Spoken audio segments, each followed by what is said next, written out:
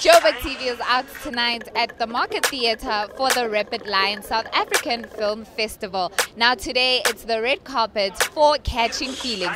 We'll be talking to all the stars and some of the guests that have come out in support of Catching Feelings. Muhlob Silemota, Joburgtv. Well, Rapid Lion, the South African International Film Festival, is essentially about promoting South African films to South Africans. But it's also unique in that it has a BRICS component. It's the first film festival in the world to have a BRICS component. So you get movies from Brazil, Russia, India, China, and of course South Africa. And this year we are South Africa heavy. We've got some beautiful films. We're opening with Catching Feelings today, a beautiful romantic comedy, which is also thought-provoking. You know, you sit there, you laugh, you remember how you fell in love, how you got jealous maybe, and what you did when you were a bit jealous. Hey, it's beautiful, right? So we want South Africans to know more about the good movies that South Africans are making. And we've got short films from around the world, which we group together to the length of a feature film. We have beautiful documentaries. We've got one documentary called Late Blossom Blues. It's about, from the south of America. An 84-year-old becomes a global star. I mean, if that guy can make it at 84, you know, if you really want to be somebody, you can be someone. We've got Five Fingers from Marseille. It's supposed to be a local western shot in the mountains of Lesotho. Beautiful dramatic film. We have The Recce, which is so these are the local South African films that we have. We've got a story of an egg from India. It'll crack you up. It's so funny. We've got beautiful workshops. Thanks for asking that.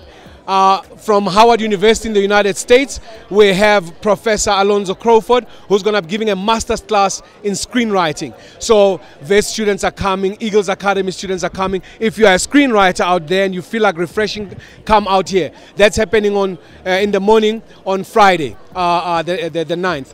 Standing with me right now is the man of the moment, the man behind Catching Feelings. How was it like directing Catching Feelings and being an actor at the same time?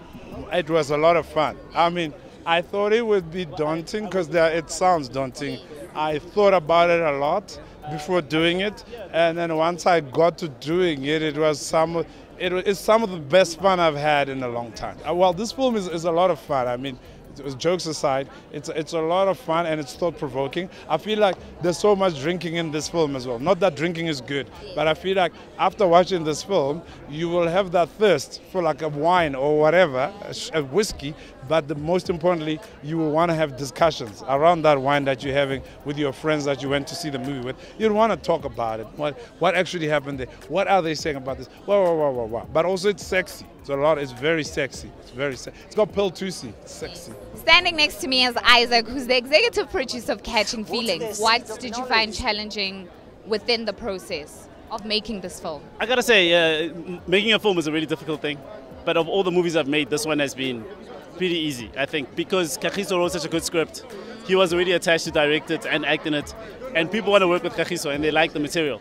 So we're able to pull in Pearl, we're able to pull in Akin, and we're able to pull in Andrew Buckland, and like the best of the best were down, you know. And then once you have that kind of team, to raise the money and do all of that kind of stuff becomes so much easier.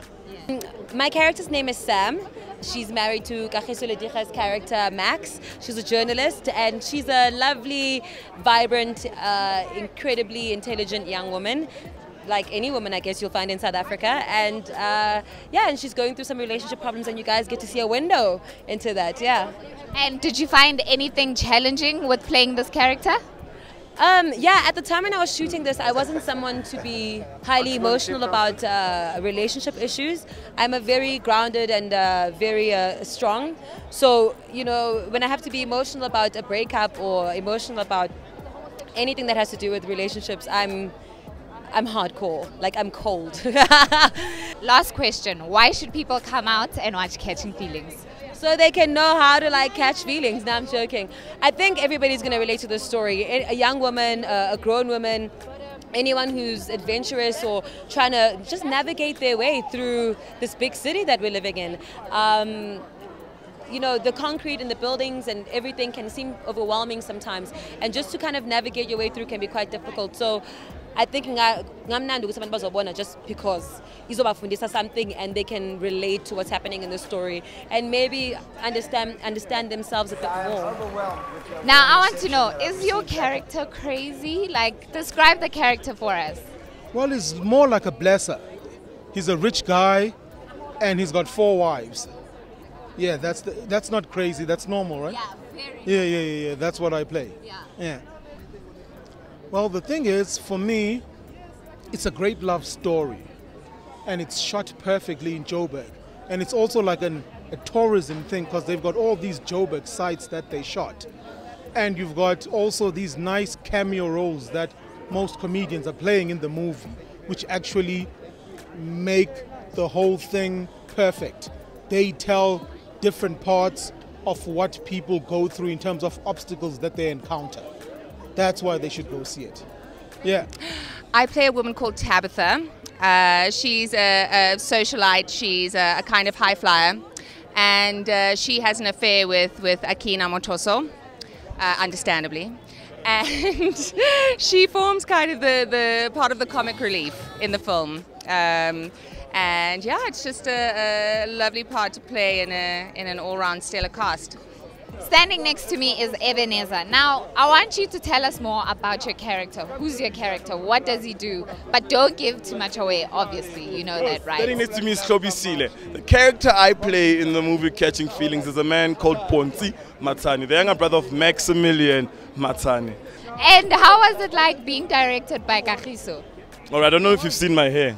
I've said the story, I'm saying this for the 3rd time. 2003, I was 9 years old. I was watching a show called Pure Manati Show. That show was created, produced, directed, and written for a large part by this man, who plays Maximilian. A few years later, I get a call and an email saying they want me to play his younger brother. How did it feel? How did it feel? Amazing. It felt amazing, So this film is very largely a black film. It is written, produced, directed, and starring black people. Yeah, I get in that movement right now. Let us carry on with it. It's a brilliant film as well. It's a dark comedy. I've never ever seen a dark rom-com, I don't think.